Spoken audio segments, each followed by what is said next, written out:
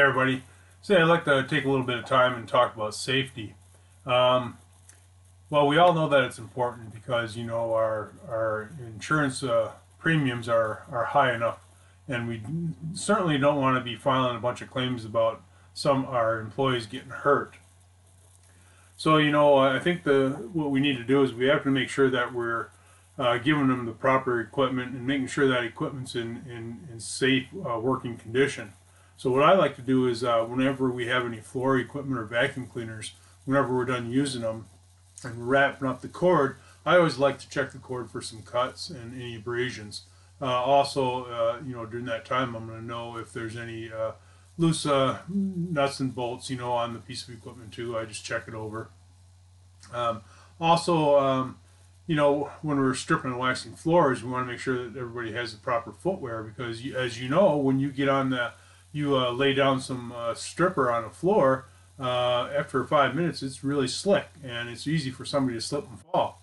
So, it's really good to have the proper footwear. Now they've got the boots that have traction on them where you can actually put a black pad on the bottom of them. They work really well, really well. I've used those before too. Something else that we probably want to think about is when people are, traveling in company vehicles. We should make sure that we always have a first aid kit available, and in all vehicles.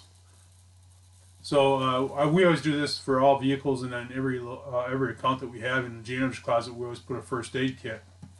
The thing is with OSHA, they require that you have a first aid kit available to people, but there's really no standard on it as to what goes in it.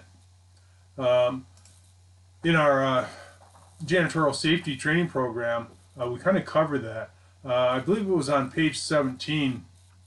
I'll scroll to that real quickly. 12, 13, okay. Here it is right here. So, in the safety here, it states that OSHA standard 1910.151B states that an employer must have adequate first aid supplies ready available, uh, although specific first aid supplies are not listed in the standard. So, that's something to keep in mind. So when we have our first aid kits, there is OSHA has no specific first aid supplies listed, but the other thing is that we put in here that ANSI does. ANSI is the American National Standards Institute. So basic workplace first aid kit should include, and I'm not going to read off the list, but it tells you exactly what should be in the kit, and generally. Your your kits that your first aid kits normally will have everything that you need in there, so these will be adequate. But I say the key is that we have to have one in every company vehicle, and we should have one in every account that we service, so they are readily available to everybody. Now, the other thing that we got to think about is that heaven forbid if somebody gets hurt. Over the years, we've had people get hurt to where they've got cut on a dispenser. Um, and slip fall lifting is another thing. Those are all common safety issues that cleaning companies deal with. Carpal tunnel is the other one, for holding on to the vacuum and stuff. But in any case, whenever you have an incident like that, I hope that everybody's aware that we have to fill out the OSHA Form 300. So this is our log of work-related injuries and illnesses. So it's very important that we do that. We have to do that. It's a requirement. So what we tell our all of our employees is that no matter how small the injury, report it. It might be just a little tiny cut, but if that cut gets infected, now you got a different issue to deal with. And if we haven't logged it or you haven't talked to your supervisor about it, well, then it never happened. And the thing is that some insurance companies may even deny the claim if it ends up being to where a tiny little cut got infected and now it's a serious issue. They might deny the claim. So that's why you have to make sure that you have everybody fill out the Form 300. Now, this usually is the responsibility of a supervisor. That's who we have responsible for it. So if there is an accident, the person, the team member, has to notify their supervisor, and then we also ask them to go ahead and write a description on exactly what had happened and how they got hurt. Then the supervisor will make note of it on here on the Form 300. Now, the other thing that we have to do is we have to make sure that we also fill out our summary of work-related injuries and illnesses. This is our Form 300A.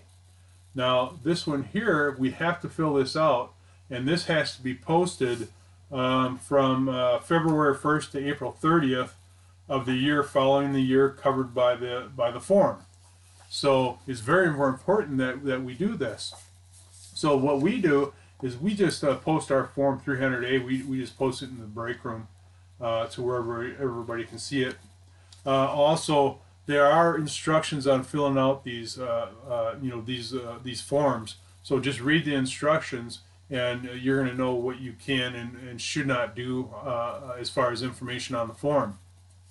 The nice thing about the OSHA forms is you can just go do a Google search, Form 300, Form 300 and Form 300A, and you'll be able to download them. And they actually got forms that you can fill in too. But I like to get just downloadable ones, and then we can make copies. But anyway, those are some things to think about. The whole thing about the safety is to try to minimize the safety so our experience rating gets better and higher, so we pay lower premiums. But if you're claiming an accidents and having accidents, then you probably want to review your safety training program.